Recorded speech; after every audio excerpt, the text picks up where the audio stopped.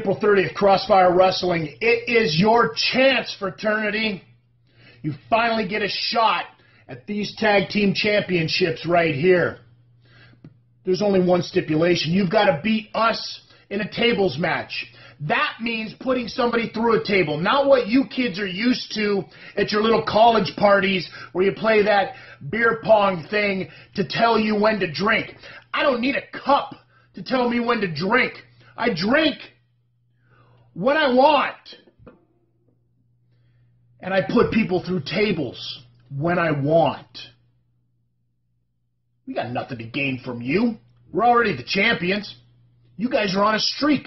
So you got to ask yourself, why get in this match with us? Why take that chance? And really, you shouldn't. Because at the end of the day,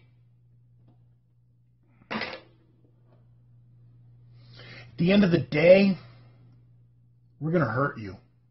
We're going to hurt you bad. And then you're going to go nowhere. So April 30th, show up if you want to be made a man. Stay home. Be the little tiny child you are. I want to chime in. I got two things. One, that was great. One, he said it best. We don't care for the rub. We don't. No gain for us.